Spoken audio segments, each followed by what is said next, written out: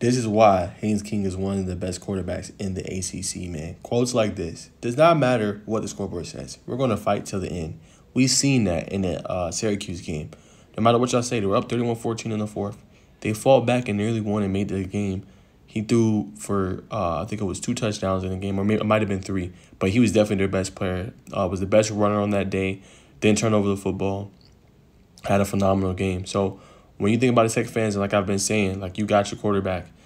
He started last year, obviously, against Louisville in the opener, but I've seen him continue to take steps forward and kind of just become that guy. And he did it again this past week. I know it was VMI, 17 for 22, 275 yards and 3 touchdowns. But like you said, man, I really like his mindset. You fight all the way to the end, and you really want to worry about the scoreboard later. And like I said, I just like the principles that Tech, kind of prides themselves on, what Coach Key brings to the table and how he holds all these guys accountable. You could tell the mindset is just different with this program. And this is why they're having the success. This is why they landed 5-star guys. This is why they're 3-1 to start the season. And they got a big matchup coming up, and most people aren't going to take them to win. But let's remember, head coach Brent Key is 5-0 against ranked ACC opponents. So we got to take that into consideration as well. So I think they're going to be ready. I think they're going to come out on top. I'll get my prediction a little bit later, but I did want to respond to what he says. It doesn't matter about the scoreboard says. We're going to fight to the end, and we've seen that against Syracuse. And as he said in this interview, they're going to be explosive, disciplined, and tough. And that's what they pride themselves on. And I got an article that's going to be dropping here pretty soon about Georgia Tech players to watch. I usually try to switch it up. So King won't be on there, even though he's a primetime player. I like to highlight players that not necessarily getting the same kind of recognition or exposure. So there's going to be some major players to watch in this game. Obviously, King is definitely going to be one of them. He's not going to be on my SI article, but the performance he's had this year, it can't be understated. And he's not going to get talked about a lot.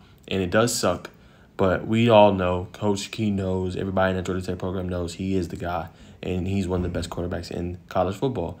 All that matters now is if Georgia Tech can get to the limelight a little bit more. And I'm not saying as far as more media attention, but I mean playing more meaningful football. And by doing that, you have to win games like this on the road, right? You're going to have to be able to battle and compete and eventually defeat in Miami, right? You're going to have to go and beat Notre Dame at Mercedes-Benz Stadium coming up. You're going to have to go on the road and battle and compete with Georgia and hopefully be in a position to win the game. So when you have those kind of games and you're winning, you're competitive, then it's only going to help you. So great team, man. Can't wait to see what they're able to do against Louisville. Obviously, I have more buzz, more news on it, here soon. And I'll give, obviously, my thoughts on it. And stay tuned, and I'll have a recap on the game. I didn't recap VMI because I didn't really see a point.